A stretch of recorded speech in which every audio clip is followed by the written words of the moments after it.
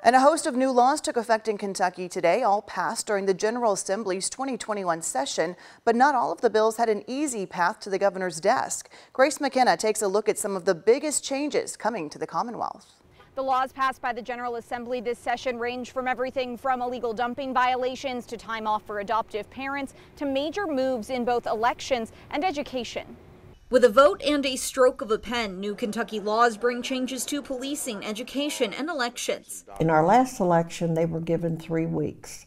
This law only gives them 3 days. After COVID-19 upended the 2020 election cycle, House Bill 574 cements 3 days of early in-person voting before Election Day. Counties can petition for regional voting locations where anyone can vote. Any new voting machines purchased must have a paper trail, and ballots have to be counted on election night. Well, I don't think that will be a challenge. We have good equipment. It's never really been a challenge. In education, Kentucky students have new options. House Bill 563 allows students to change school districts. It also creates organizations that would fund private school tuition and gives $25 million in tax breaks to those groups. This is about giving families a choice. HB 563 was one of the most controversial of the session, vetoed by Governor Beshear and pushed through by lawmakers. Opponents like the Kentucky Education Association worry now about the impact. KEA President Eddie Campbell saying in part in a statement, the provisions of HB 563 should have never seen the light of day.